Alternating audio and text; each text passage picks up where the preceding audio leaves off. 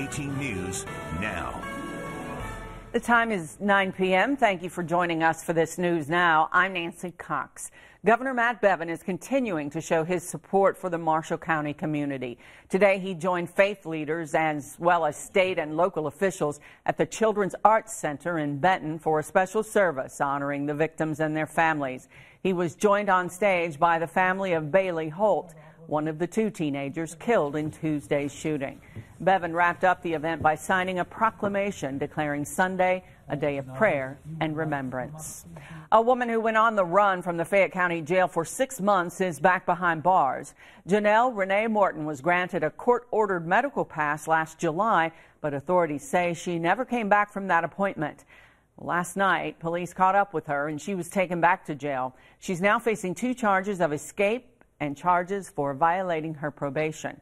Morton was originally in jail for possession of a forged instrument. Kentucky Power customers will be waiting a bit longer on their bills this month. The company is delaying the bills to implement new rates and tax savings. The bills will be sent out about a week later than usual. Due dates are being adjusted as well, so customers still have 15 days to pay. Kentucky Power serves more than 150,000 people in 20 eastern Kentucky counties, with headquarters in Boyd County. And there's a new colonel in town. Country music star Reba McEntire is the latest celebrity to be cast as KFC's legendary Colonel Sanders. McEntire made her debut in a commercial unveiled yesterday. In the spot, she sings lyrics telling the audience to ignore the Colonel's resemblance to a famous country singer and stating that he is, quote, definitely not a woman. Her campaign will run until April. Pretty fun. Be sure to join us on TV for LEX 18 News at 11. Details about how Lexington police tracked down a Crime Stoppers most wanted suspect today. Your LEX 18 Storm Tracker weather forecast is right after this.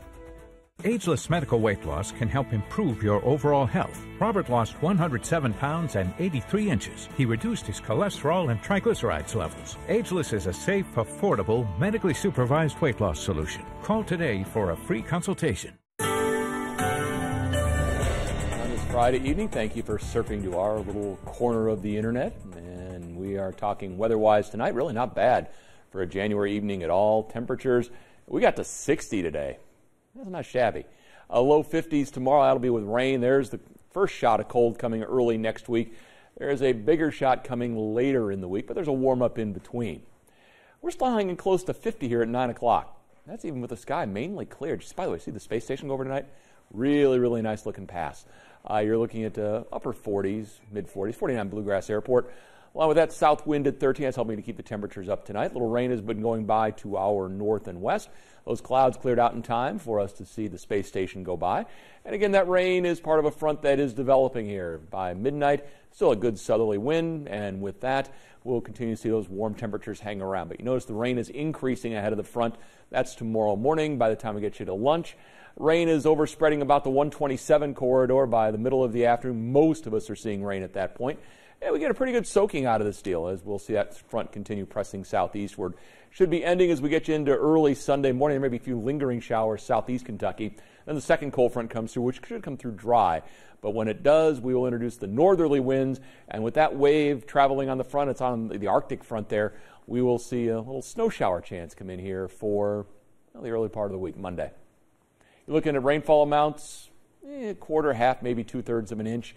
So again, a pretty good soaking for us tonight. No soaking tonight.